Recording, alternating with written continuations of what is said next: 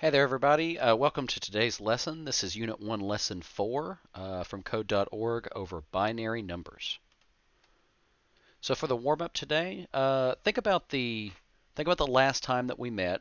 In our previous class, you created your own number system using circles and squares. Remember, with just the circle and square as your symbols, how many different combinations could you come up with in a 3-digit combination? How many different ones could you come up with in a 4-digit combination? So kind of building on that, think back. I want you to reflect on this question. You don't have to write this down in your journal, but I do want you to pause the video here and kind of think about this in your head. So today's warm-up question, what can we communicate using only two symbols like circle, square? Is there a limit? Is there a limit to how much you can actually communicate if you only have two signals? And if so, where do you think that limit is? So go ahead and pause the video here, take a few moments, and try and come up with some answers to that question, and we'll be here when you come back.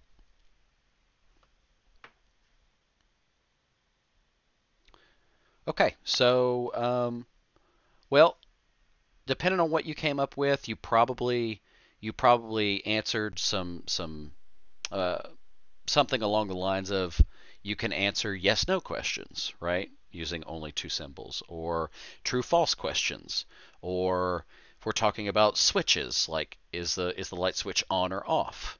Um, uh, if you think about it a little harder, though, you might realize that you can add together combinations of yes/no answers by using multiple symbols in a row. So, like two yeses can be one thing versus a yes/no, right? Or two no's are different from a no/yes.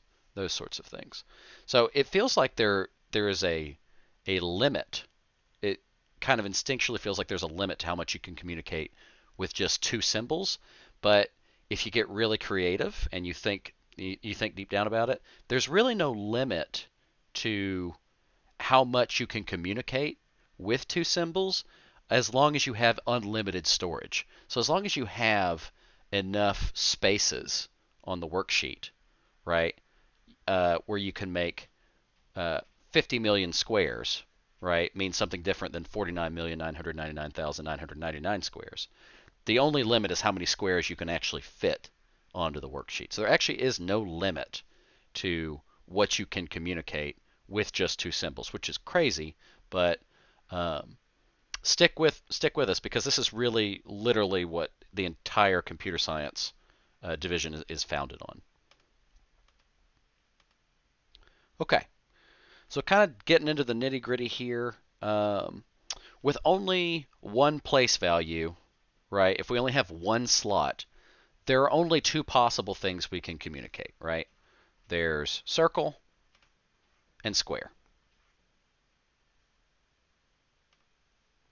Now, if you add an additional place value, that number, what do you think it goes up to?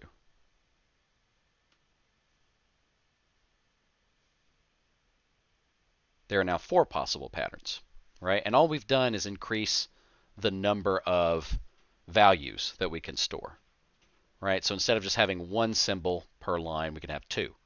So you can have circle, square, or I'm sorry, circle, circle, circle, square, square, circle, square, square. If you add a third place value, how many do you have?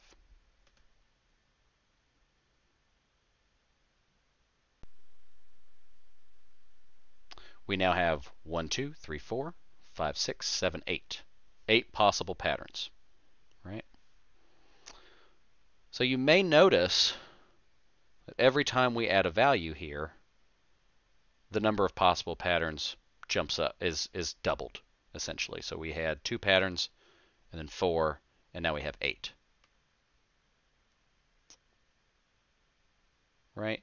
We can then map these to fit a number, right? We can make these represent actual physical numbers in the world as we know it. So we can use 3 circles to represent the number 0. Circle, circle, square to represent the number 1. Okay? Now, here's the question. Instead of 2 shapes, right, instead of circle, square, what if we had 10 shapes? What would that look like? So, If you have one place value and you have 10 different shapes, you would have 10 one-shape patterns. Notice how this is just like the circle square. So what would those 10 one-shape patterns be?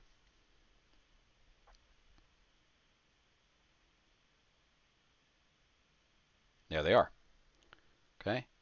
Now, think of these as shapes. If you really think about it, that's all these are, right? That's a different shape from that. That's a different shape from that. That's a different shape from that. Really think kind of abstractly about numbers here and realize that they really are just shapes that we have kind of put data into, right? So this shape represents 2, the concept of 2. Now, if you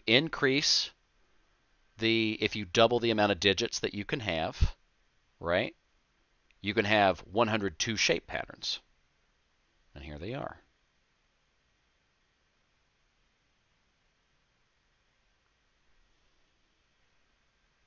Okay, pay careful attention to what's happening here, right?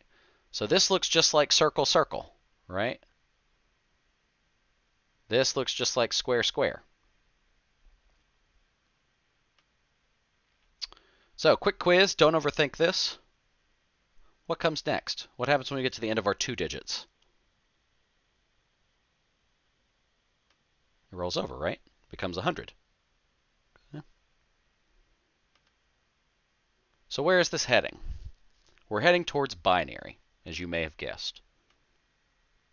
Binary is just a number system that's identical to our 10-digit number system, and that they're both number systems, but it's only got 2 shapes, right? So that's why we've been focusing so heavily on circle square.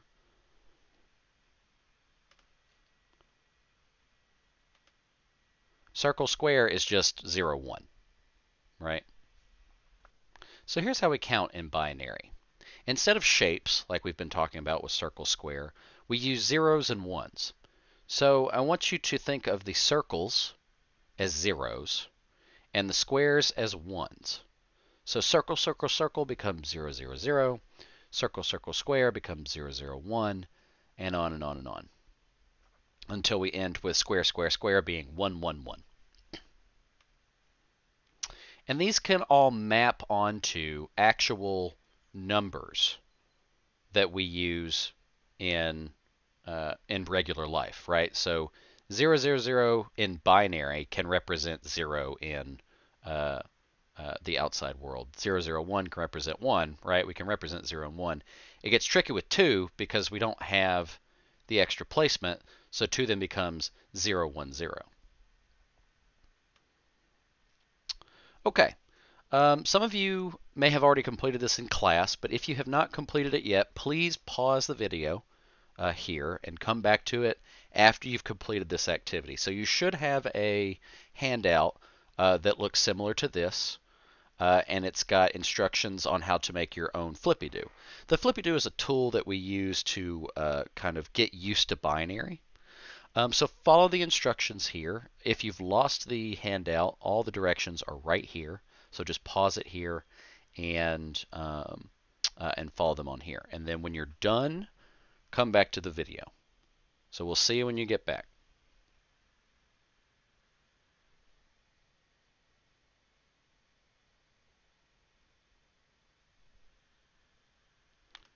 Okay. So if you've completed your Flippy-Do, you'll notice that there are 8 slots on it. So let's go over why we put 8 slots on there and not 9 or 10 or what have you. So each place value in the Flippy-Do represents 1 bit, right? So a 0 or a 1.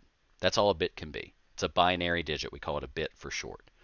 And a bit is the smallest amount of data that can exist, at least in computer science, right? We're talking about the atoms of computer science here. So a bit can be a 0 or a 1, like a circle or a square. Your Flippy-Do has 8 bits, which together make 1 byte, right? So remember that 8 bits equals 1 byte. Okay? And that is why your Flippy-Do has 8 slots on it. Okay, so now that we've used our Flippy-Do, let's practice with it. So we're going to translate numbers from both decimal to binary and binary to decimal, so that you really get a feel for how to translate numbers into both and out of both systems.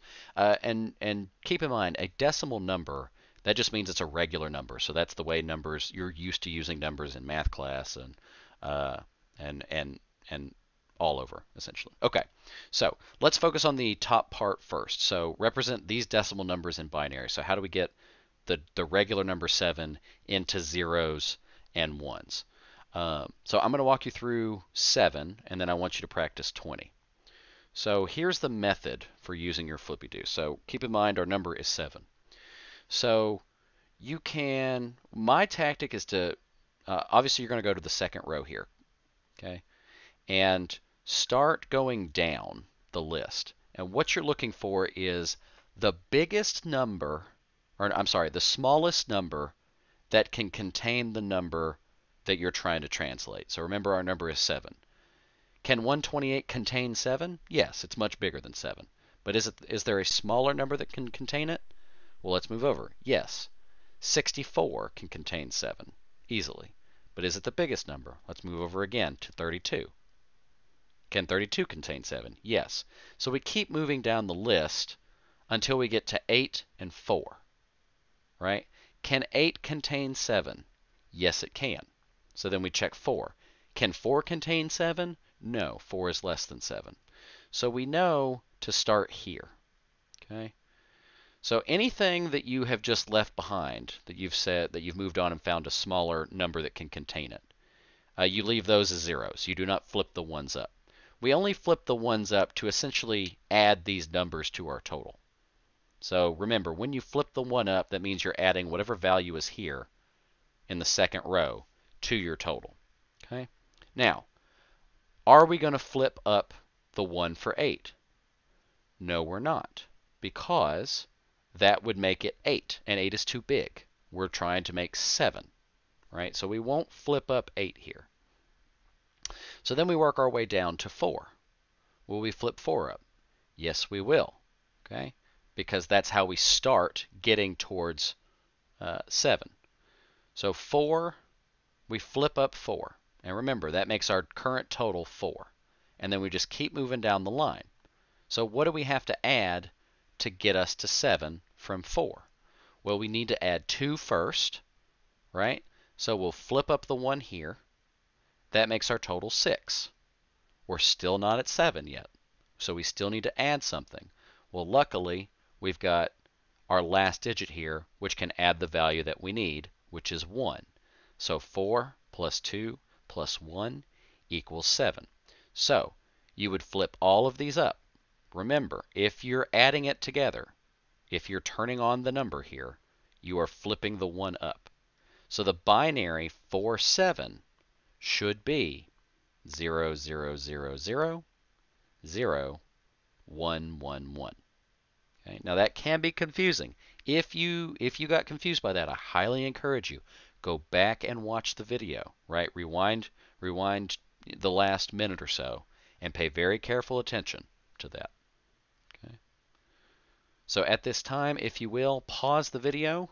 We just did 7 together, and I want you to do 20 on your own. So pause the video and come back when you have attempted 20.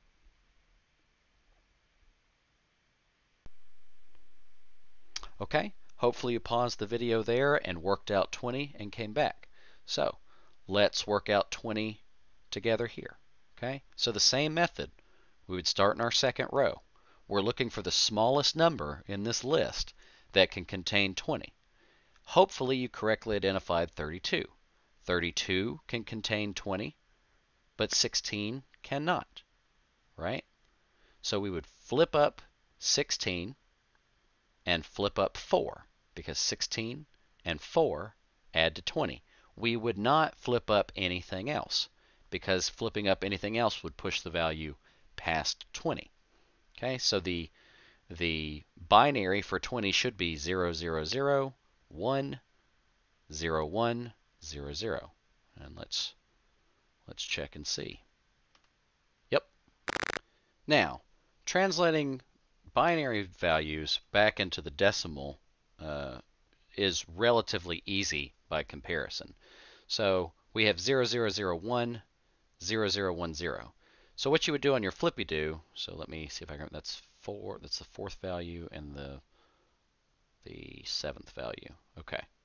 001, 0001, 0010. So you would just flip up the ones here and count those values and nothing else. So 0001, so you would flip this one up, that's 16, and then 0010, that second to last one is 2. So you would flip up the 16 and the 2. So whatever you flip the 1 up, that's what you add. So 16 and 2 should add to 18. Okay, and that is in fact what that one is. So take a moment and practice the last one, see what value you come up with.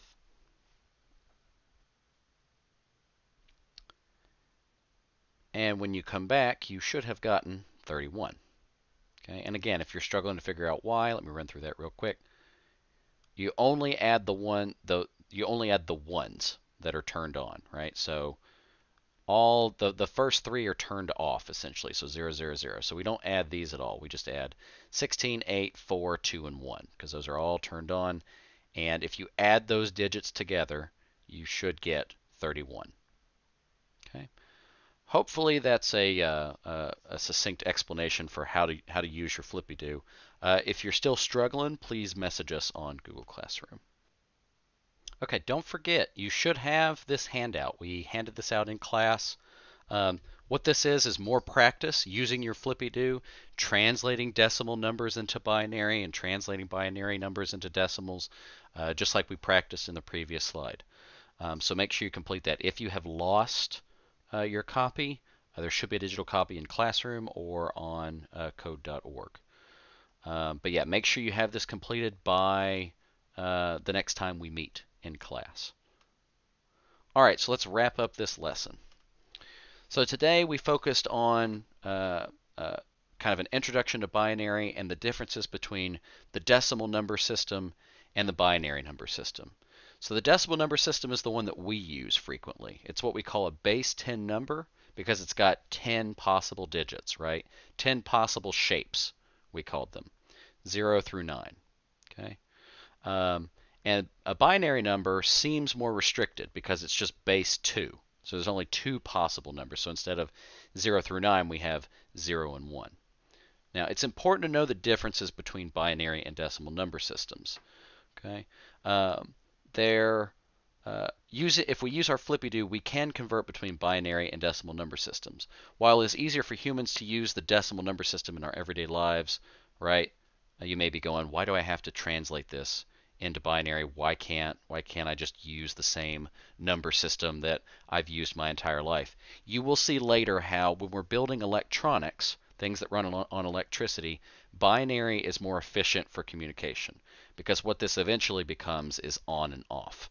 And those are really the only commands that an electronic understands, right? There's not on, off, sort of on, sort of off, sort of on, sort of off, etc., etc. Okay. So here's your prompt. So write this down in your journal, okay, and have this in your journal by the next time you come to class. So now that we've had a chance to practice, let's find out what we've learned and what we still have questions about. I want you to write down 3 things that you learned today, okay, in this lesson.